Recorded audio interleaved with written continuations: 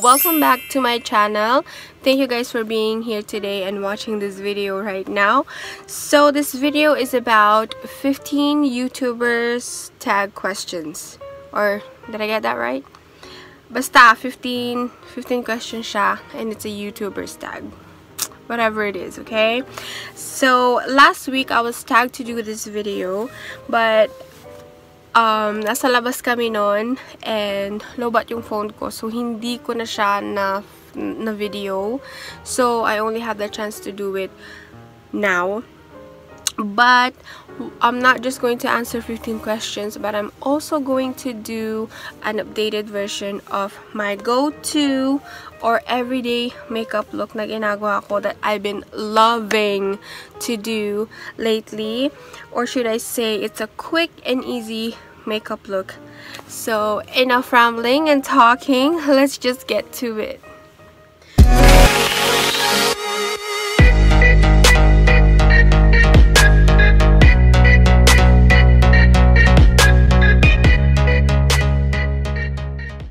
Okay, so question number 1.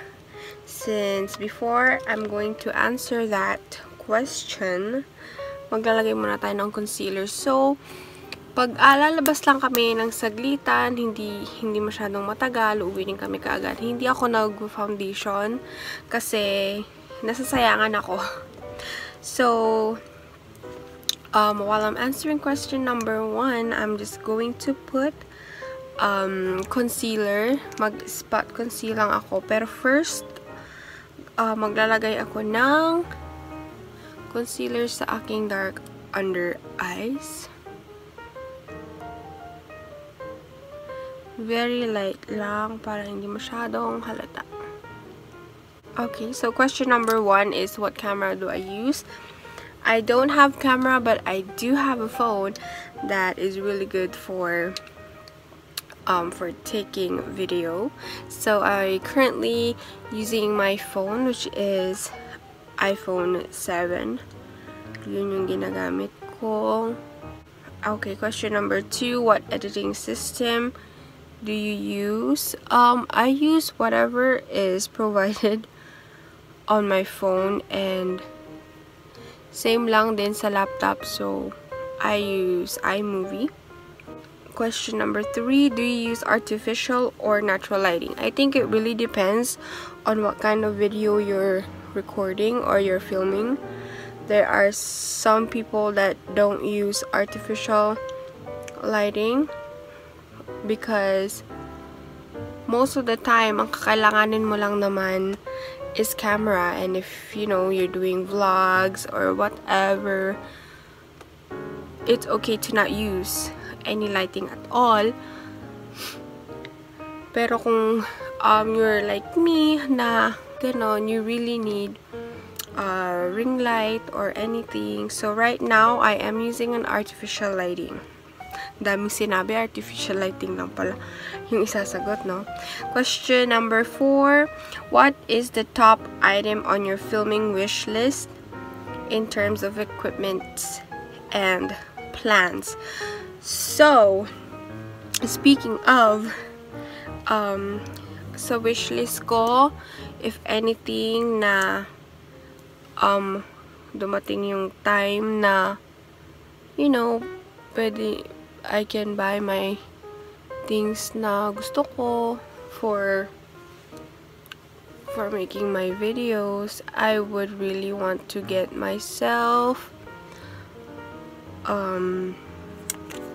a camera, of course, which is really important kasi kung seryoso ka talaga na, you know, if you want to do this for a long time, na mag-video ka, mag-upload ng videos, syempre, kakailangan mo rin ng mas maganda yung quality ng video mo. So, kailangan mo talaga ng gadget. You don't have to force yourself or to invest yourself in a really high-tech na mga gamit agad-agad. For example, nagsisimula ka pa lang kasi hindi ka naman sure kung kakayanin mo in the long run, diba? Malay mo magsawa ka mag-video. Sayang lang yung mga gamit na bibilhin mo. So, we're done. yun na yung pinaka-base ko pag lalabas kami. Para mawala lang yung mga blemishes and kaek-ekan sa face. Okay, question. So the answer is camera tsaka ring light. Okay, what is your favorite day in the week to film? I don't have a certain time or day in a week. Just whenever I'm motivated. Kasi nobody wants to record or to film when they're lazy or you don't have anything in mind to video, diba? So I'm just gonna set my whole face with this powder. Next question, do you plan your videos? If so, how? No, just kidding.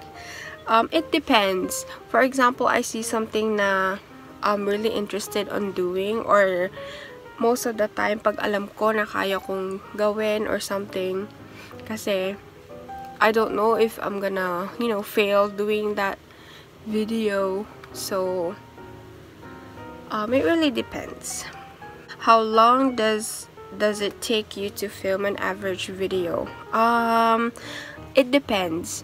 If I'm doing like a full face, ganon, the maximum would be 45 minutes, ganyan. Pero if the experience ko lately, which is mga challenges, ganon, pag may kasama ako sa video, like an hour or so. So yan. Next question, how many hours do you spend editing an average video? For editing, maybe an hour. That's the longest. Longest na yun talaga. So for the next stuff, our kilay. Next natin yung kilay. Favorite types of video to film. Syempre, makeup. Pero ang pinaka-favorite ko is trying on new makeup. Kasi, parang first impression ko na din yun. Number 10. Do you people at your school or work know your channel? I don't have work right now. This is my work. Pag-video. So, sa everyday makeup naman na ginagawa ko, pag ginagawa ko yung kilay ko, I just fill it in lang. Hindi ko siya masyadong ginagawan ng shape. Though may shape naman na yung kilay ko kahit wala. What is your process of a video idea? Sa video ideas naman, pag may napapanood ako, for example, trending siya, na alam kong kaya kong gawin, then I will try to do the same thing. Okay, so, ganyan lang yung kilay ko pag lalabas kami. Nothing much. Question number 12. Do you feel awkward filming in front of other people or in public? Of course, siguro naman sa mga nagsisimulang mag-YouTube. Magsimulang mag-video ganyan. Syempre, maiilang ka talaga. Ako nga, my boyfriend told me na mag-video ako sa harapan niya. Sa harapan nila. Nilang dalawa ng baby namin. I'm like, no way. I am so shy pa din. Okay, for the next one, it's optional na mag-eyeshadow ka. Pero, for example, pupunta ka sa mall, ganyan. Pag pupunta kami ng mall, nag-eyeshadow ako kahit konti. Just, parang kino-contour ko lang yung eyelids ko kasi sobrang hooded talaga ng eyeshadow ng eyes ko. So, I'm just gamitin ko lang tong shade na to para siyang nude color to just set it.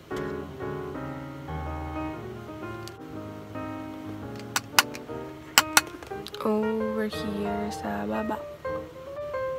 Yan lang, para may kulay lang siya. Blend ko na lang sa labas mamaya. Taking the nude color, linisin na natin yung labas.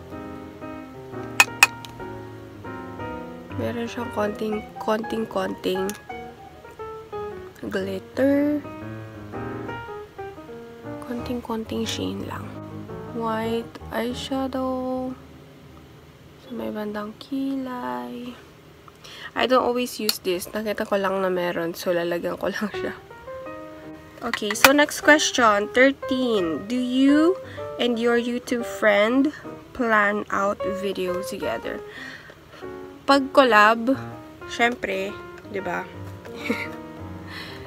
But most of my videos recently, sometimes, because I have one YouTuber friend na I wouldn't say na sobrang close kami, pero I always ask her for opinions.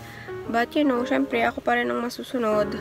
Pero ina-ask ko siya sa opinion niya para, you know, syempre, nanonood din naman siya ng videos ko. So, might as well ask her kung ano yung you know, sa tingin niya na magandang tingnan sa videos, ganon. Kung maganda ba yung ganito.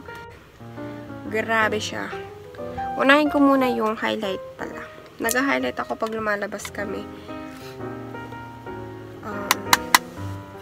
Just gonna use this brush. Kasi pag summer talaga, kailangan mong mag-highlight para glow from within. Diba?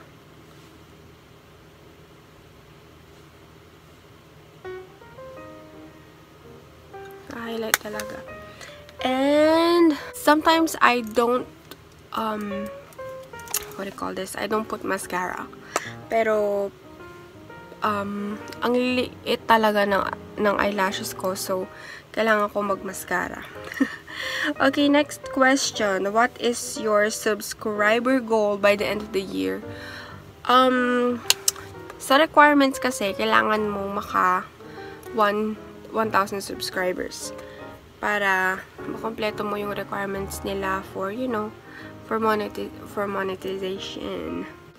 Sana may 1K na rin by the end of this year.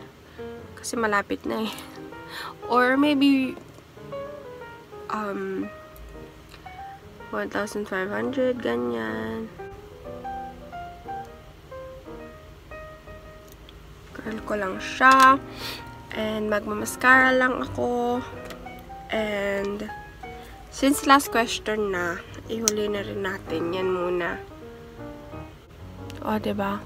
Difference. The difference that mascara does to my eyelashes.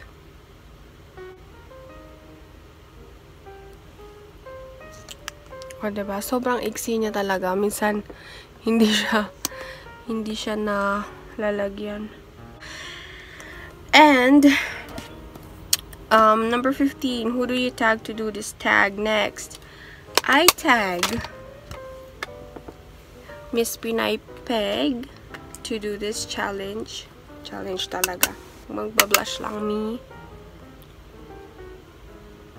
Kung napapansin nyo, yung ginamit ko sa highlighter, sa powder, at itong blush ay iisa lang.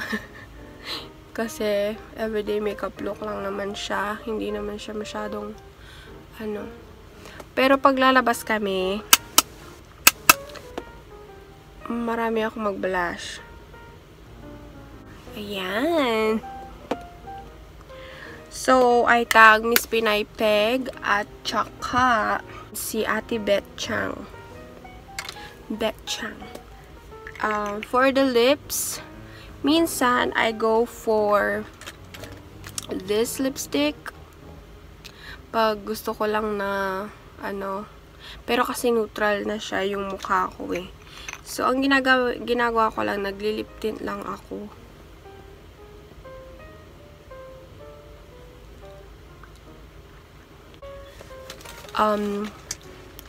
Nire-radiant ko yan. Yung Yung medyo parang nakainom ka lang ng wine, ganon. Ang Milani lipstick in the shade Black Cherry. Dito lang sa loob. Parang nakasip-sip ka lang ng dugo, ganon. So, this is the final look, guys. Ito na po. This is my go-to makeup kapag lalabas kami ng biglaan. Pag ayaw mo nang masyadong glam ang makeup mo, simple lang. Concealer lang siya. Diba? Parang na rin ako naka-foundation. Ganon. Yun lang. So, I hope you guys like this video. Sana nabigyan ko rin kayo ng mga ways na kahit hindi kayo mag-full glam, mag-foundation, ganon, concealer lang okay na. Kasi, most of the time talaga ang magiging best friend mo pag summertime is concealer. Dahil, pag foundation, minsan, sobrang kapal, marami kang nalalagay, so hindi mo alam na, diba, na mahuhulas lang din kasi summer, sobrang init. Pero, pag ganito, na bigla ang lakad, ganyan, pero syempre gusto mo pa rin na flawless ka tignan, maganda pa rin yung skin mo, so you can get the best concealer na sa tingin mo na it's gonna work for you. Yung mga tinag ko, I will put their YouTube down in the description box para ma-visit nyo din yung kanilang mga channel. Yes, thank you guys again, and I hope you enjoy this tag. Thank you guys again so much for watching this video, and I hope I see you on my next video. Bye! Let go of everything.